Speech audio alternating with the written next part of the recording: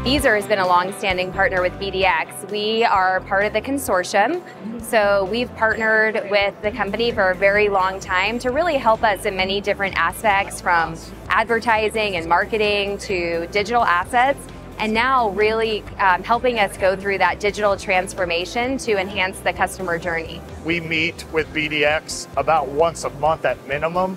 They provide us so much valuable data to our marketing team, myself as the director of operation, that allows us to measure our business and the results that we're getting. And the advertising platforms that we use with BDX, we've analyzed results against other platforms, and we've always seen our best cost per lead, cost per conversion has always come from the BDX platforms. Also, they have great resources in helping you figure out how to list your property, what imagery is best, what you should be saying, what you should not be saying. We use currently the listing service. We really like it. I love how it matches prospective clients to some of our listings. So they might not be searching exactly for our listing, but because they've matched with a $600,000, $700,000 category, that matches to our listing. So we receive those leads. That's been very beneficial to our company. We're able to reach out to those folks and continue the conversation. We